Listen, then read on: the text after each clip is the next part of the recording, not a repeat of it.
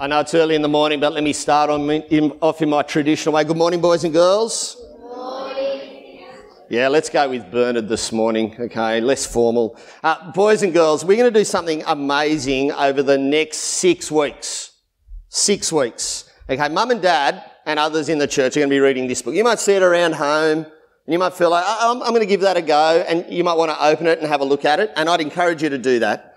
But we're going to learn that book, which is really a summary of this book. What's this book?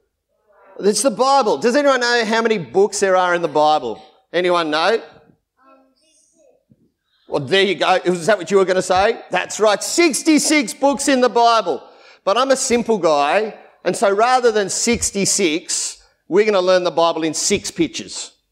6 pictures. That's all you got to remember. Just 6 pictures and little parts of God's Word. And when you remember all of those 6 pictures, you'll be able to share God's amazing good news. I'm going to show you how good a drawer I am today, because these pictures are pictures that I can draw. And we're going to start learning them today. And on your kids' sheets, you'll have one you can take home and put on the fridge, the back of the toilet door, because we do a lot of our thinking there. At the breakfast table, you could laminate it and put it up in the shower. You can put it in your bag and look at it on your way to school. But I'm going to draw you the first picture now, and then I'm going to get you to explain it to me. Okay, now I know Molly draws a good crown, but I'm going to draw my crown because it's a really good crown. Okay, and then I'm going to get, Baxter, can you get this up on the overhead, please, mate? That'd be great. Okay, and that one's much better. All right, so here's our picture. This is what we're going to learn, okay? Can everyone tell me, what's this up the top? This is a... I couldn't hear. This is a... Crown. All right, that's a crown. We'll come back to that in a moment. Who's this? This is a... Person. It's a person, or me, or you, or men and women. What do you reckon this big circle is down here? Lawso, what do you reckon that is? Earth, or the world. Okay, well done. So we've got a crown. Who do you reckon the crown represents? Yep. God does. Because God wears the biggest crown in the world. God's the boss. And God made, what's this? Earth. God made the world.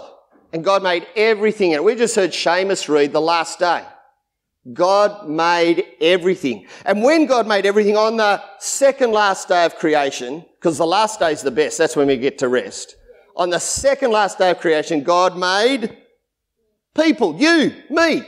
And he made us to be like him in his image. So here you go. This is what we're learning. God made the world and he made it really, really good.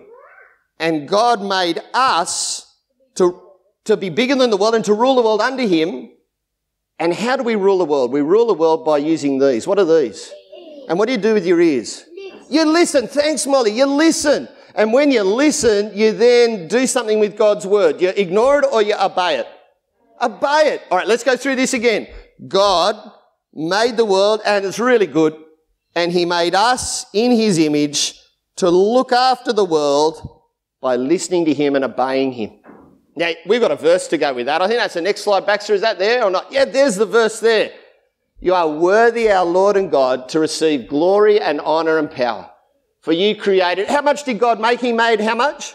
All the things. God made all things, and by your will they were created and have their being. So, I'm going to hold this up. On your kid sheets, you have this one. Okay, now you can colour that in, because black and white's pretty boring. You can colour that in, you can decorate it, and then you put it on the fridge, above your bed head, in your Bible, laminate it, whatever, but remember it. Because over the next 6 weeks, we're going to learn 6 pictures that summarise the whole of God's Word so we can share it with our friends. Easy to do?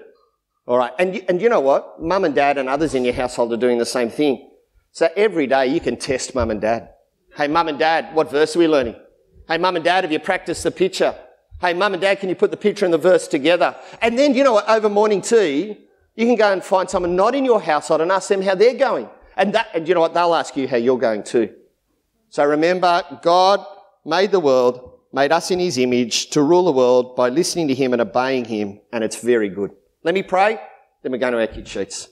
Dear God, thank you that you made the world. Thank you that you made it very good. Thank you that you made us in your image to rule the world by hearing you and obeying you. Thank you for this good news. In Jesus' name, amen.